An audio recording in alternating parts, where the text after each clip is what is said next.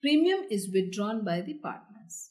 A and B are partners sharing profits and losses equally. They value goodwill at 3,50,000.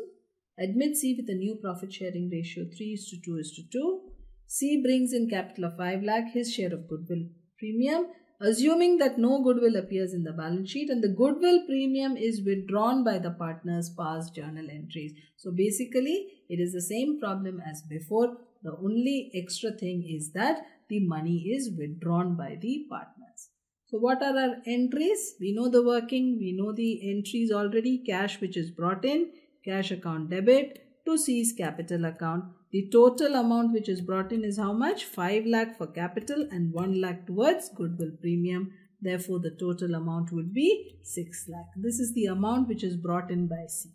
Next, for goodwill premium, we will credit the old partners. So C's capital account debit, we've already done this, 1 lakh, his share of goodwill, to A, to B, what ratio? Sacrificing ratio, which was 1:3, 25,000 and 75,000.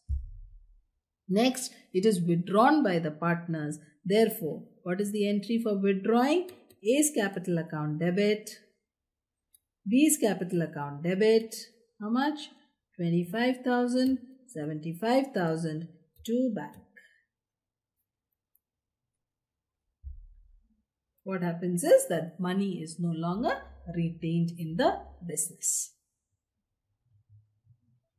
So this is a neater presentation of the same thing. Cash brought in, 6 lakh, cash account debit to C's capital account. C's share, C's capital account debit, 1 lakh to A's to B's, and additional entry, A's capital 25,000, B's capital 75,000 to cash because they are withdrawing that amount. So cash is not retained in the business.